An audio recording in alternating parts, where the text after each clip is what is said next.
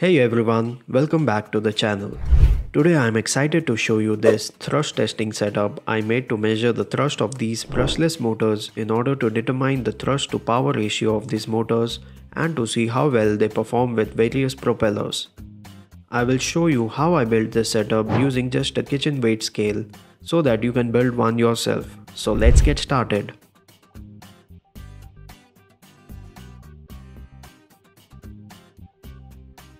Now I could have chosen to build a weight measuring device using an Arduino, a load cell and few other parts, but I came across this kitchen weight scale which uses a load cell of 10 kilograms, has a least count of 1 gram and already has a display and battery, that too at a cost of about $3 which is a fraction of the cost of the DIY option and will also be time saving. I started by taking apart the weight scale and measuring the load cell's dimensions.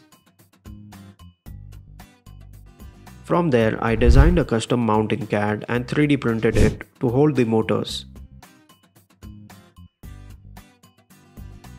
I inverted the load cell to get a positive reading on the display.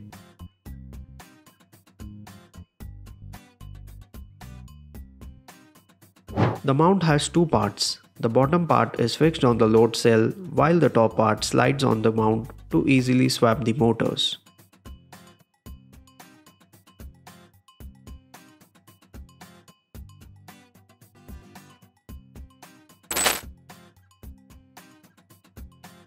The weight of the scale itself is about 250 grams and can easily fly away with the motor. To prevent this, I secured it onto a piece of plywood with a screw.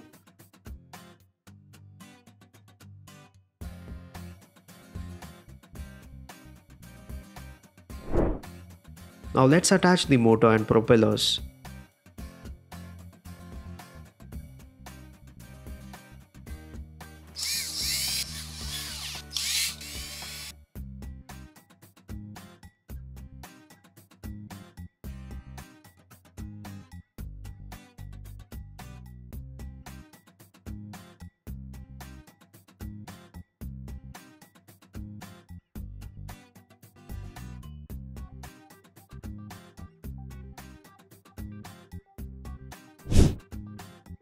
Attach all the electronics, the ESC, servo tester to control the throttle,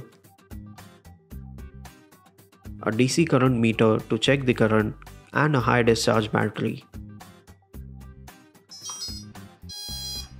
Turn on the weight scale and you're ready to measure the thrust.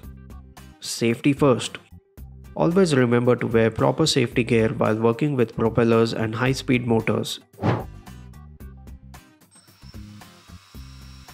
As you can see, we are getting precise thrust readings in grams along with the voltage, current and power consumption of the motor.